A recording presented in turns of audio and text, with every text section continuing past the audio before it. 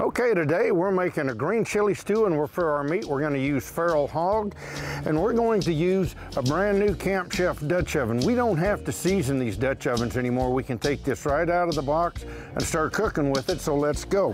And we want to start by browning our meat, and we're going to use a little bit of olive oil.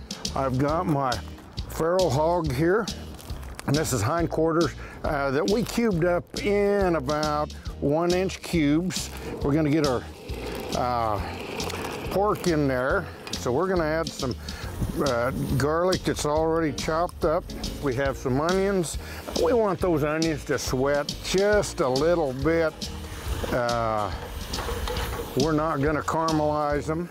And what these are home canned green chilies. Everything just dumps in. And I also had one little jalapeno I put in there to add a little bit of extra zap to this. Our potatoes, pre-cooked and cubed. And our seasoning, we have basil, oregano, salt, pepper, and cumin. All pre-measured.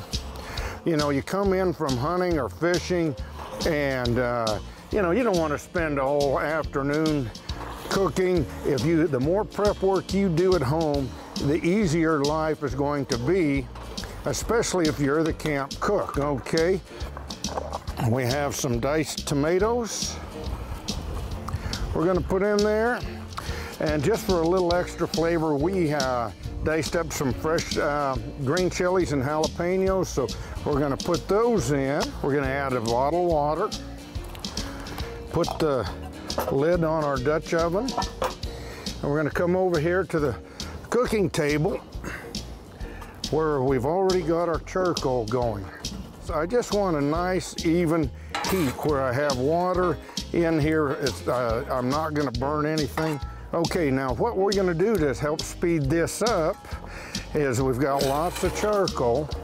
So I'm going to dish some up on top. Now I don't want to leave it like that. These briquettes will be more efficient if I just line the rim.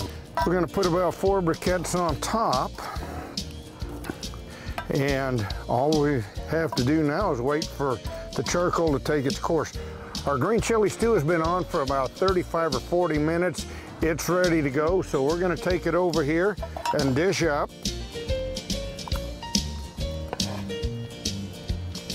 Okay, and to go along with our green chili stew that we made with feral hog, we have some homemade cornbread, and dinner's done.